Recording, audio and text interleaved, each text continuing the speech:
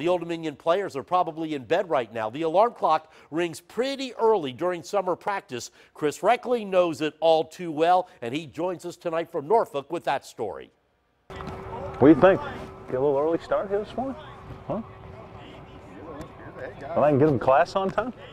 ODU football coach Bobby Wilder gave his team an early start to an even earlier 6 a.m. starting time.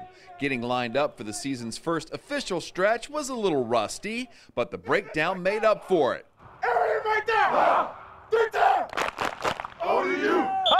Hey, here we go. Coach Wilder, always interested in his players, talking movies during the morning stretch. The Conjuring. Colby, you watch horror movies? Really? You like the old school ones? Texas Chainsaw Massacre. The Monarchs went to morning practice 2 seasons ago for many reasons, one being that most of these players are still in summer school. We come out and practice early in the morning. Again, number one reason is so they're not having issues with class. They're up early in the morning, they get to class, they can focus on that and get football out of the way early in the day. So that means an early night for these student athletes. Last night they had their dinner last night from 4 to 5 p.m. Okay, think about that. That's what I'm going to be doing in about 20 years from now. So I had dinner early, meetings.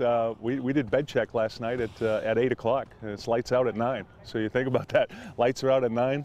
Wake up calls 4:30 in the morning, and away we go. And let's face it, college kids and late nights don't go hand in hand. Anything that happens late at night usually isn't a good thing. So we try to get them early to bed, early to rise, and studies have shown you're most productive early in the morning. In Norfolk, Chris Reckley for the Sports Wrap.